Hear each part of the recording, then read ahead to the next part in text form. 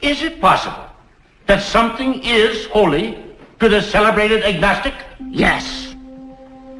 The individual human mind. In a child's power to master the multiplication table, there is more sanctity than in all your shouted amens and holy holies and hosannas.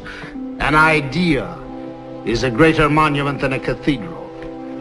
And the advance of man's knowledge is a greater miracle than all the sticks turned to snakes or the parting of the waters.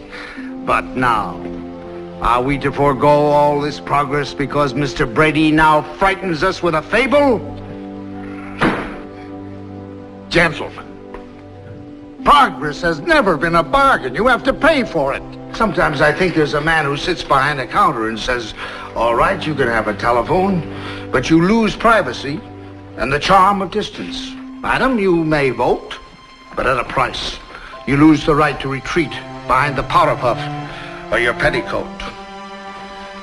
Mister, you may conquer the air, but the birds will lose their wonder, and the clouds will smell of gasoline.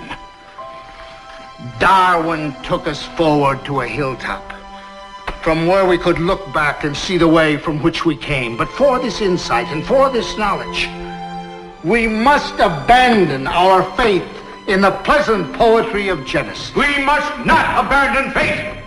Faith is the most important thing. Then why did God plague us with the power to think, Mr. Brady? Why do you deny the one faculty of man that raises him above the other creatures of the earth?